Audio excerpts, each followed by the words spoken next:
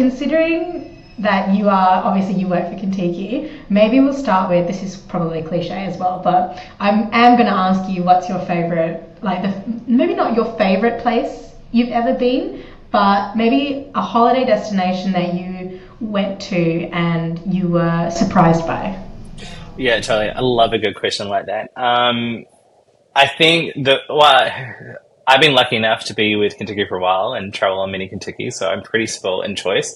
But I guess the most recent, probably my fave one recently, is on our new South Korea trip, South Korean Seoul in South Korea. Uh, Seriously, one of my all-time favorite destinations in the world. But I think part of that, which sounds really random, is on the trip you may get an opportunity to go to a baseball game. And seriously, Koreans do baseball like no other. It's just a massive dance, high energy, a lot of fun, good food, just a really good fun time. I feel like most people don't even watch the baseball game. But yeah, it's definitely, if you ever get a chance to do it, highlight. I would not have associated No, Koreans and baseball at all. totally. But it's probably a highlight. It's just something they have these cheerleaders. Everyone gets in unison, does dances and sings songs in between the breaks. It's so much fun. Have you ever been a Contiki leader on a trip? No, I have immense respect for them. I don't think I have the talent to do it. Like they are incredible. Like a few of my good friends are trip managers, but it's just the ability to keep everything in motion, know everything they do. I don't think I could multitask quite like them. Welcome to Our Student Edge, where we're answering your questions about student life and life in general. Jay, thank you so much for coming onto this episode of Our Student Edge. Can you please introduce yourself for our viewers? Totally. Thank you so much for having me. I'm Jay. I'm head of marketing for Contiki here in Australia. And yeah, one of those people who loves Contiki and marketing. So it's a real good, great honor to talk to you today just about all things Contiki and travel. If you were a student, or maybe when you were student age, did you ever travel? Did you ever get to do anything, like Contiki or any other bits of traveling? I think for me, when I went to university, which I'm going to pretend it wasn't that long ago, I kind of went to university and just went straight from high school straight into university. I grew up in New Zealand, so went to university in New Zealand. So I didn't quite get to travel, but I think looking in hindsight, it's one of those things I wish I'd done. I did all my travel straight out of university. So it's one of those things I wish I had taken the time, even in between breaks, to try and go travel more broadly than just within New Zealand at the time. So unfortunately I didn't, but it's one of those things I wish I had done. I'm the same as you. So I don't know, I think I felt really scared to travel when I was in uni. I don't know why. I think my parents probably didn't help. Love you guys if you're listening to this. But they're quite, protective. Like I come from an Asian family, so they're like, you can't, what do you mean you want to go to Europe on your own? Like, so that didn't help. And it's so unfortunate because then I was always like, oh, when I finish uni, I'm going to take a year off and go traveling. I finished uni in 2020. So that meant I didn't take a year off and go traveling. So yeah, I'm the same. I never got to have like a big sort of like travel adventure when I was a student. But I don't know about you, but I would definitely, for any students who are listening, I would say I wish I'd done it and I would suggest it. Do you have any sort of, how do you feel about it? Totally. I think I'm the same. Look, I grew up in an Indian household, so I understand that whole, there's an expectation that kind of sometimes sit within those realms as well. But I think in hindsight, and also just seeing some of what my friends did, is taking those opportunities and those breaks. I think there's a few reasons why I definitely would encourage one to do it.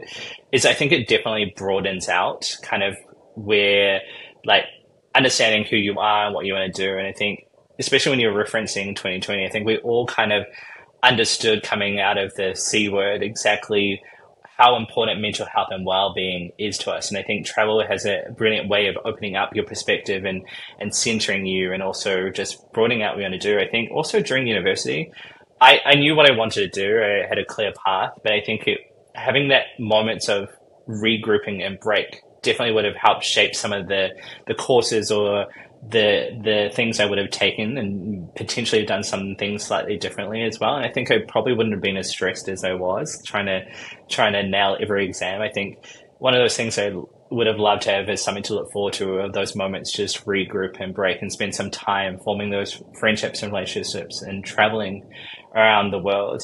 I think one of the things that we've been discovering at Contiki is that, there's definitely this feeling amongst Gen Zs of, even coming out of high school, feeling that bit of pressure and kind of feeling lost and kind of understanding, like, where do I go from here? Do I want to go to university straight away? Do I want to do something else? And I think it's a really crucial moment to kind of just take a step back.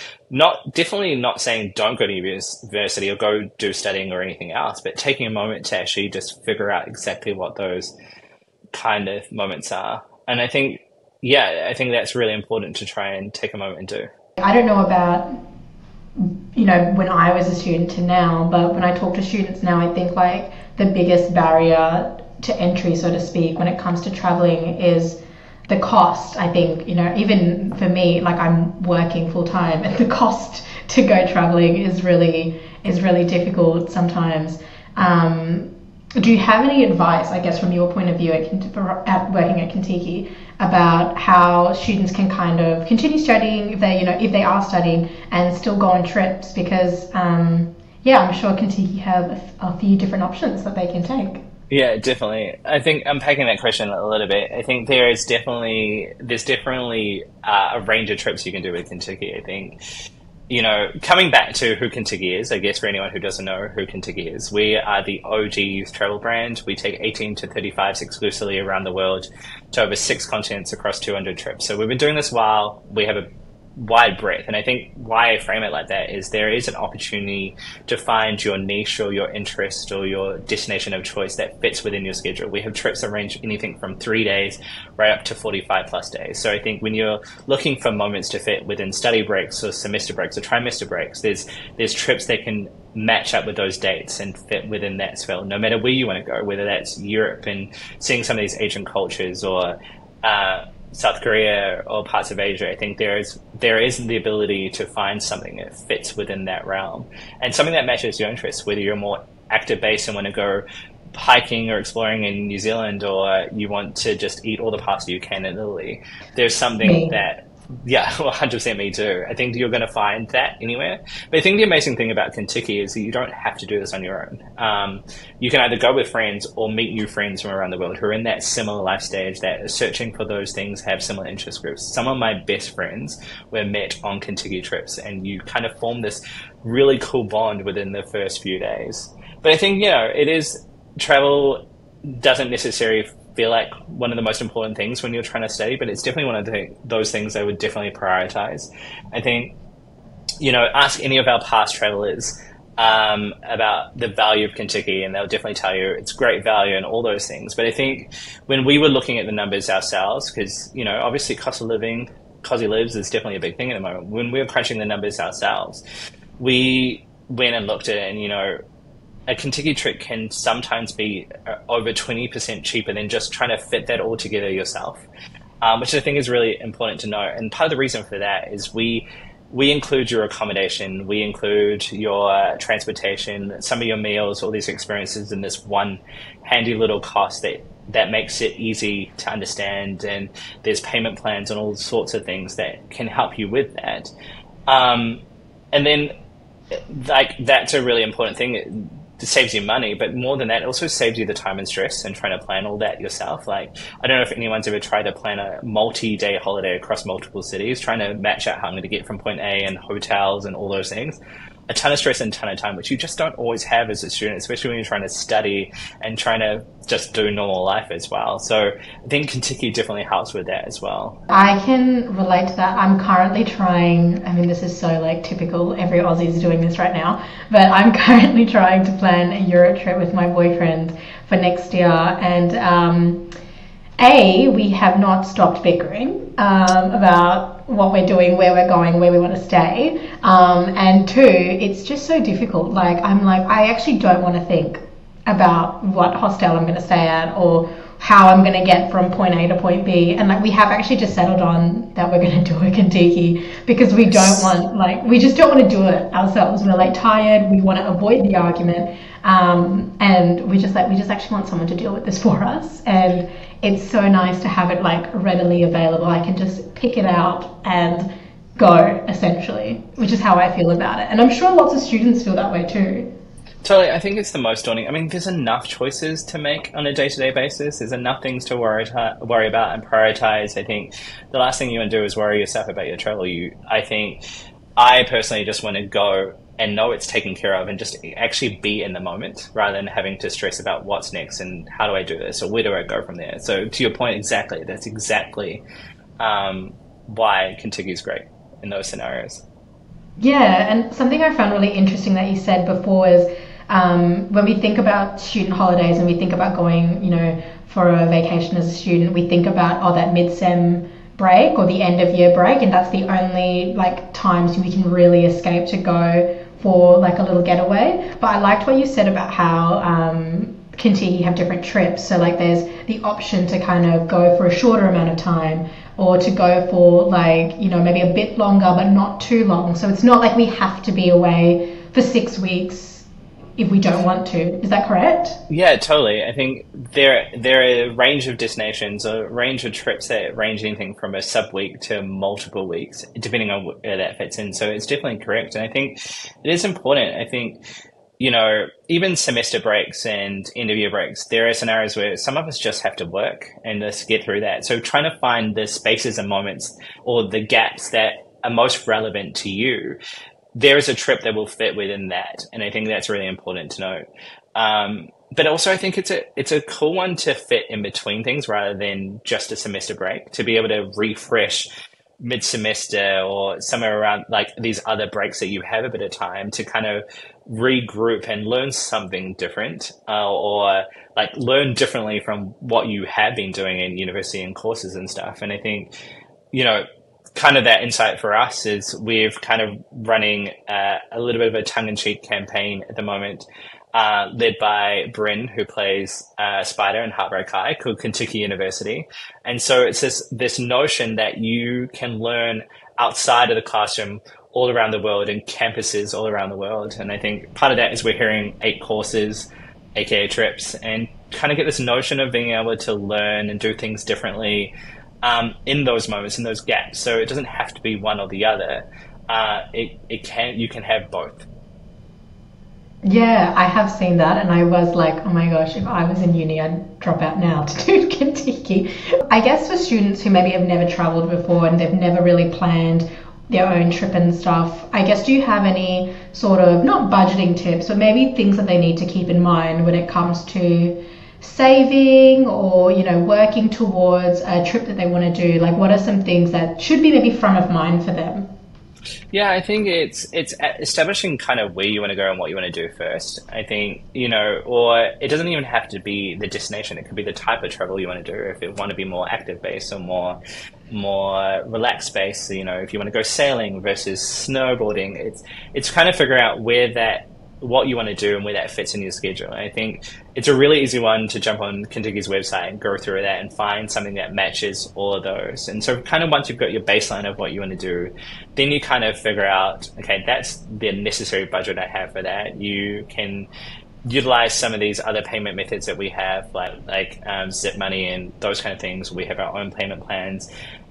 And just kind of budgeting through that. I think the great thing with us is that we kind of give you a steer of what your trip's going to cost. The additions are being just some of your meals and some other additional experiences or any souvenirs or shopping you want to do while you're away. But we can help you with your trips and your flights. So it kind of makes that budgeting and understanding the money side of that really easy as well. And then it's just, I think, like any of us, is trying to figure out how much money we can set aside to work towards that. And I think it's just attainable goals. So if you are working towards something, you find a way of doing that. And maybe that's giving up coffee like I did for a while to save for my trip. But yeah, it doesn't have to be. That's a hard thing to do. I know. I'm impressed. I was not fun to be around for a little bit of time. I think one of the interesting things, like a mentor told me years ago, is we have also this notion sometimes to just take one big holiday and just get it done with at the end of the year or in between moments. But I think coming back to that earlier point is finding the ability to take small and often trips where you can. I mean, not everyone can do small and often. That's a really privileged thing to say. But finding moments where you can take that trip and scheduling that in and going away, it can be just moments or shorter bursts rather than this massive long trip, but it also can make it way more achievable when budgeting as well. Well, actually, now I'm intrigued to understand which Contiki trip you're wanting to do. Oh, well, we haven't gotten that far yet because my boyfriend and I have very different ideas as to where we'd like to go in Europe. Like, Yeah. I mean, I thought it'd be quite simple. I don't know why we're not on the same page. I don't think I'm asking for too much. But I think I want to do a bit more Western Europe. So I want to kind of do like your Italy, your France, your Portugals, your UK, and whatnot. Like I want to be in hot weather, like near a beach, like, this sounds so cringe, but I want my nice Instagram photos, I want people to know that I've gone to Europe. Whereas he's like, I want to go to like Germany and like see all this history. And he's like, he wants to do more like Eastern Europe. And I'm like, oh, this is we're going to kill each other. You don't have to do one or the other. You could do both. Well, that's the thing with when you're a student and when you're on uni break, you have all this time. I haven't actually had that this is probably a bit awkward that I'm doing this for a work interview, but I haven't had that conversation with my boss yet of I want to take this amount of time to go to Europe, and I know neither has he. So it's more like we're trying to like. Yeah, totally. I mean, I know there's an element of sacrifice, but we haven't reached that point of the discussions yet. We've sort of solidified the countries we definitely want to do. Yeah, nice. And then we're going to work from there. Cool. Well, then, if you need help with that, we can take this offline and we can talk through it. Yes, Definitely. Yes, please do. Well, actually, I was going to say as well, I liked what you said about the small little trips, because someone that works at Student Edge, we call him Mr. Worldwide, because like every other weekend or like public holiday, he's like, oh, I'm not going to be here. I'm going for like 5 days to Japan, or I'm going for a few days to Korea, or I'm going, to Melbourne for 48 hours. And we're like, oh my gosh, like we're so startled. But I was like, do you know what? I'm going to do that in 2024. Like I want to be on a plane every 3 months if I can. So I actually have tried to do that this year, and I have to say it's really nice. It's actually less exhausting than a big holiday. And it's just like, there's always something to look forward to as well. Totally. I mean, big holidays definitely have their parts. I did mine last year to spend 3 weeks in Europe. And so I think they definitely have their moments. And I think for me personally anyway, being able to unwind and relax and then get into the adventure side and go see places, and then manage to get back to Portugal and these places I absolutely love. But yeah, I think there's also something cool. I think, it doesn't have to be you don't have to wait for a moment. You can find any reason to fill that gap. And I think travel is the best way of filling that gap with. And I think being able to find those moments and I love the idea of being that person as well. But yeah, just trying to find these cool places that add to your life and these experiences. And I know for me, when I travel, I love meeting new people, and like that's something that I really enjoy. But I know that not everyone's an extrovert like I am. How would you say like introverts maybe who are like wanting to travel but they're not really sure about meeting new people, they're not overly extroverted, and they're not really like comfortable sometimes being around big groups of people, have you got any suggestions for them who might struggle with that? Yeah, totally. I think Contiki is a really good balance for that as well. I think you can be as involved as you want with a wider group, but also understand you need to take those moments for yourself and recharge. Or, people get energy from different ways, whether it's being by themselves or being with other people. And I think Contiki is this really good mix of finding people from all walks of life, from all over the world, that have that range and spectrum. And I think that's one of those things with your trip managers as well. And Trip, they're really big experts in facilitating how those dynamics work and being able to integrate people depending on where they're at in that journey. The amount of introverts that I've met over the years who've gone on trips, they absolutely love it because it gives them the ability to discover a little bit more about themselves and their energy levels and places they never thought. I think there's something cool about putting yourself out there and not necessarily uncomfortable spaces all the time, but in different spaces. And I think that's part of the beauty of travel is it sounds so old and cliched about finding yourself when you're traveling, the whole eat, pray, love scenario. But it's actually really true. I think being able to find who you are in these moments and connecting with people who are at similar life stages or similar interest levels from all around the world definitely helps with that as well. And I think, you know, if you're worried about whether you'll like the people on your trip or whether you're too introverted for a trip, I don't think you need to worry about that. I have never really heard of people not engaging kind of like that way. I think you'll find your tribe no matter where you go, and that's the beauty of Contiki, is bringing all these people together that you can find your tribe no matter what trip you take. I'm going to challenge you a little bit now. Love it. So feel free to take your time with this one. But I'm going to give you a person, a hypothetical person, and I want you to tell me what Contiki trip that they should take. Okay. Okay, so Jane is a final year university student studying physio. So she's going to be a physio one day. She wants to do one final trip on her last mid-semester uni break. She doesn't care where in the world you want to send her, but she's a good mix. So she is likes the outdoors, likes doing outdoorsy things, but also doesn't mind some of the quieter moments when it comes to traveling. And yeah. Where would you send her? She's got 6 weeks, so you can send her on the biggest or smallest trip. You know, look, if you've got a larger break and you've never been to Europe before and you want a bit of active and a bit of culture and a bit of food, Europe is probably the greatest destination to cover all of that as well. So there is trips like European Trail, which is 23 days across 12 countries. It gives you the ability to be in those countries for a while and experience them and discover good food and architecture and history and learn about cultures and spaces, and covering a range of destinations. It's hard to narrow down just one trip. But I think if I was Jane and wanted to do it all in one go, we have our grand long European trip in there, get it all done, meet some people, create these really cool lifelong locations, get taken around all these various locations and places, and it's a really good mix of active. All right, my last question for you, Jay. Where is your next trip going to be? Such a tough question. Funnily enough, I think I was actually talking to a friend about this the other day. It sounds like I'm just plugging another Contiki trip. I'm not. I genuinely want to go here. We just launched in the last few months a Philippines trip, and Philippines has been on my bucket list for ages. And the director who created the trip is a good friend of mine.